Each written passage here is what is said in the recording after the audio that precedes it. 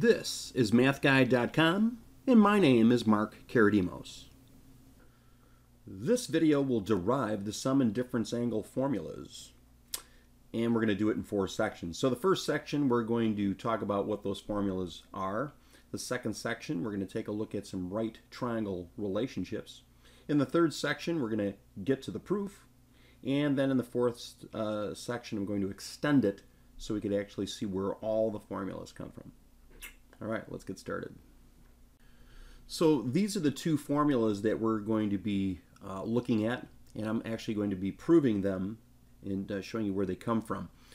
First thing you have to realize is that you're going to have to memorize these things if you're in a trig class or taking trig related content, and it's fairly easy to memorize because the sum or in difference formula for sine is, if you just read it, is sine, cosine, cosine, sine. If you look at the relationship for cosine, it's cosine, cosine, sine, sine. And the best way to memorize this is to say that a few times and to hear it. Sine, cosine, cosine, sine, cosine, cosine, sine, sine. Sine, cosine, cosine, sine, cosine, cosine, sine, sine. Sine, cosine, cosine, sine, cosine, cosine, sine, sine. All right, enough of that. Let's talk about the next section and move on. In a moment, actually the next section, we're going to talk about that proof.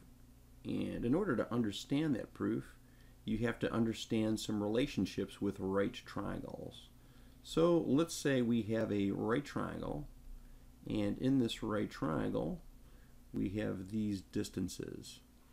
Okay, so imagine these distances, and we're going to take the cosine. So if I were to take the cosine of this angle, theta, we're going to get adjacent over hypotenuse. If we do the sine of theta, it's going to be opposite over hypotenuse. All right, so we got our relationships written down. If we were to imagine these as being proportions, we could cross multiply. So x times 1 is x.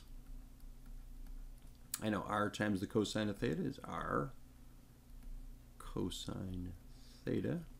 I know that r times the sine of theta is r sine of theta, and y times 1 is 1. All right, so what does this mean?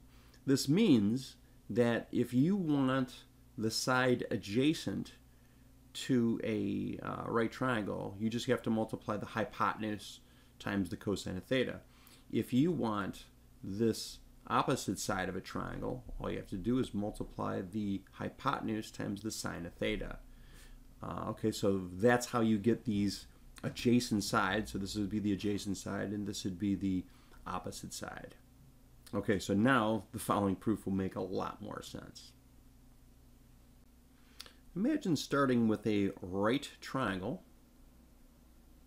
and let's say this is alpha.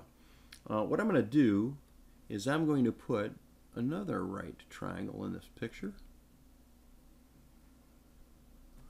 and here it is. Okay, and let's say that this angle right here is beta. Okay, so also let's assume that this hypotenuse of this triangle with beta in it has a hypotenuse of 1. Okay, so what are now these segments, its legs? So if this is beta, then I know that this side right here, since it's the adjacent side, it's the cosine of beta. All right, so what's this side? This side is opposite, so it's got to be sine. It's got to be the sine of beta. All right, so now let's take a look at this triangle. Now to get this one, we got to use this hypotenuse. So it's always going to be the hypotenuse times the sine or the cosine of the alpha to get its sides. So if this is the cosine of beta and this is the adjacent side, this has to be the hypotenuse times the cosine of the angle. Since this is the opposite side, it's got to be the hypotenuse, cosine of beta, times the sine of the angle, which is alpha. Okay, so there you go. So far we've got all the sides of all the segments that are shown. Okay, what I'm going to do is I'm going to extend this segment. So this segment, I'm just going to extend up. I'm going to extend up a segment here, and I'm going to assume that this is a right angle. Okay, so in other words, this segment going up, and sorry, it's a little bit off, it's crooked, but here I've got a right angle. So this segment that I'm building is perpendicular to this one. And I'm going to keep drawing it up until I reach a certain height. And this one's going to be drawn up until I reach a certain height because I want to build a perpendicular off of that right segment. And this line, well, it's a segment, but I want to make sure that these two segments are, of course, perpendicular to this new one. In other words, I've got a giant rectangle in this drawing. Okay, it's not a perfect drawing, but it's going to have to work. Okay, so let's talk about some angles. Like, for instance, this angle down here is got to be alpha plus beta. And since these two lines are both perpendicular to the same line, they must be parallel. Okay, that means these two top and bottom lines must be parallel to each other. If they are parallel, then this angle, which is an alternate interior angle with this transversal, has to be an alternate interior angle with this, and therefore they're congruent. That means this angle right here also has to be alpha plus beta. Okay, so now that we have that this angle is alpha plus beta, I can now get its sides. So this side over here is opposite, so it's got to be the sine of the angle, alpha plus beta.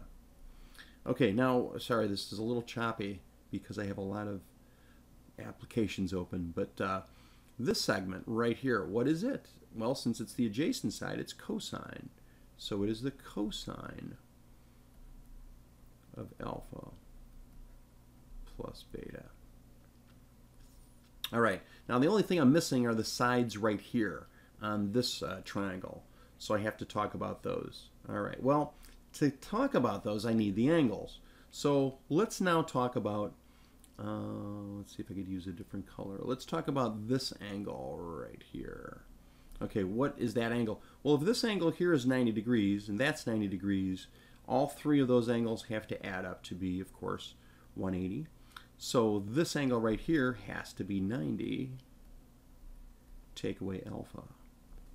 Okay, so that angle right there has got to be 90 minus alpha. So if I add up all three angles, they'll all add up, have a sum of 180. Okay, now that's going to help me find out what this angle is right here, because these three angles all have to add up to be 180, right? This angle here, this right angle here, and this angle all add up to be 180. They have to. Okay, so that means this 90 minus alpha, maybe I can write it over here, the 90 minus alpha, let's see, the 90 degrees, and this unknown angle all have to add up to be 180, because this is a straight line, right? Or just a line, and so they all, a straight angle, that is, so they all have to add up to be 180. So the question is, what is it? What does it have to be? Well, let's see, I got 90 plus 90 is 180. I'm just figuring out, well, I have to add something so this negative alpha cancels. So it's got to be positive alpha. Now, all three of these angles, when I add them all together, I'll equal 180. So that angle right there also is angle alpha. Right there.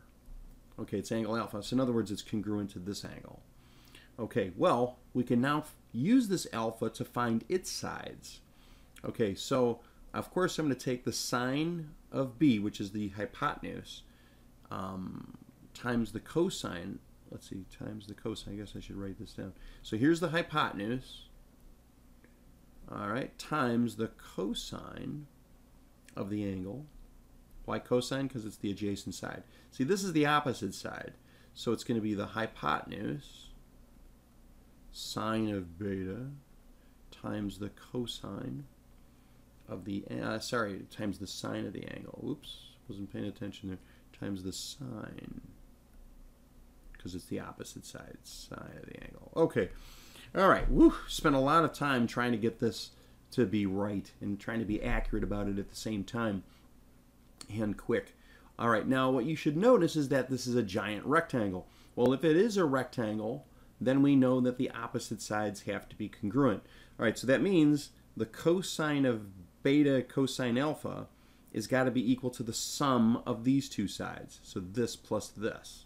So if I add those two guys together, it's got to be equal to this.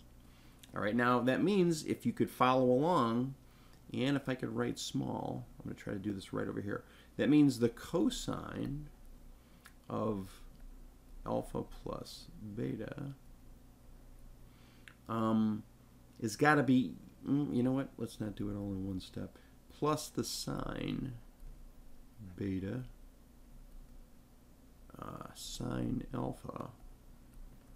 This sum is got to be equal to the cosine beta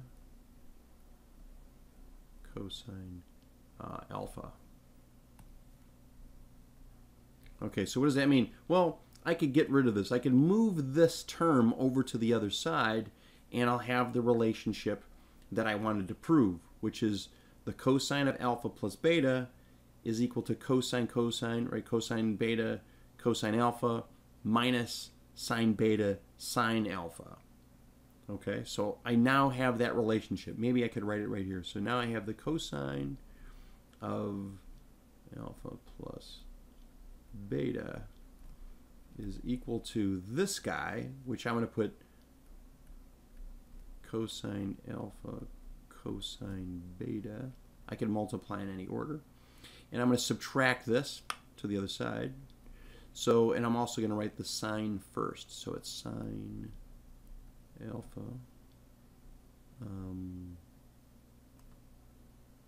sine alpha sine beta.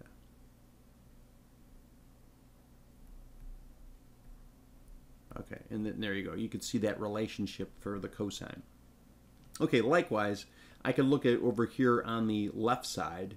That has to be equal to the sum of these two sides because it's a rectangle. Opposite sides are congruent. All right, and that one's easy to see. You got the sine of alpha plus beta. It's real choppy today. Too many applications open. Okay, and that means it's going to be the sum of these two sides. So it's going to be, I'm going to switch these two guys around. Sine alpha cosine beta and this guy. And I'm going to put the cosine first. I can multiply in any order. Okay, so I got sine alpha plus beta is equal to sine cosine cosine sine. Whew. Okay, there you go. All right, let's get to the next section. All right, so from the other section, we had these relationships. Now, we have not thoroughly shown the full relationship yet because there's another option. What if there's a minus? So what I want to do is imagine, just for a moment, if I replaced beta, just imagine this. I'm going to replace the beta with negative beta. Okay, so what would this formula look like? All right, so alpha stays the same. Okay, so this now, instead of beta, it's going to be negative beta. Okay, so moving forward, alpha stays the same. And now this is negative beta. All right, well, you have to know some relationships to kind of understand this. All right. So obviously this is now just negative beta or alpha minus beta. Well, if you're taking the cosine of the opposite of beta, it turns out that that is the same thing as the cosine of beta. They're the same. Cosine of beta is equal to the cosine of the opposite of beta. It is a relationship in trig. If you don't trust me, you can draw two triangles, one reference triangle in the first quadrant, one reference triangle in the second quadrant. Make those reference triangles the same, and you'll see, sorry, that was first and fourth quadrant. First quadrant and fourth quadrant. Make the reference triangles the same. You'll see they'll have the same cosine. All right, however, if you take the sine of some angle, like let's say it's in the first quadrant, and you compare it to the sine of the same reference angle, but now negative beta, which would make it, in, if it's less than 90, we would assume it's the fourth quadrant, you're going to see that it has the opposite value of the sine of beta. So it's really like negative there. It's like having a negative. All right, so it's kind of like now that I have the minus sign, the opposite of the sine of beta. It's another relationship in trig. Okay, so it turns out that I've got a negative times a positive. That is going to be a negative quantity. So I get sine alpha cosine beta minus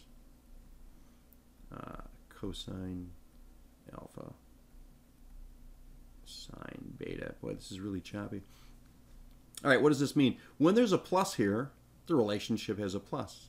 When there's a minus here, the relationship has a plus.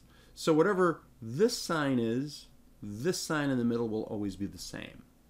That's what we have learned now from that relationship. Let's see what happens here with cosine. Well, we're going to do the same deal.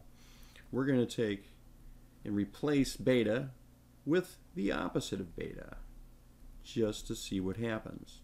Okay, so here I get cosine alpha, cosine opposite of beta. Alright, here I get sine of alpha, sine, oops, that was supposed to be a beta here, wasn't it? I made a mistake there, didn't I? Let's get rid of that. I didn't copy the formula down right. Okay, so that should be a beta right there. Oops. A beta. Why am I still on the eraser? There we go. Okay, so that should be a beta. So now this is going to be the sine of the opposite of beta. All right, now to clean this up, of course, we're going to see the cosine alpha minus beta. And here I'm going to get the cosine. Oh, let's see, wait a minute. Cosine, we already found out that these two are the same. Cosine of beta, cosine opposite of beta, they're the same. It's a relationship in trig. Easy to see. Let's see, the sine of beta, the sine of the opposite of beta, they're actually going to be opposites of each other. The sine of the opposite of beta is like having the sine of beta, but it's opposite. So I'm going to really have, if I show all the detail, this is going to be sine of beta, but a negative here. So a negative times a negative gives us a positive. Okay, now this means that this formula is a bit different. It means, if I could get this out. Okay, so negative times a negative is a positive, so it's a positive sine alpha sine beta. Okay, what does it mean? It means that if this sign is positive, then the sign is negative. See how they're opposites? If this is negative, then this side is positive. They're always opposite of each other. And there you go. I have now proven, fully proven the whole relationship. It's taken a long time too. But anyway, there you have it.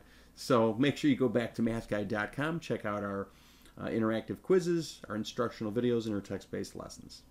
Take care.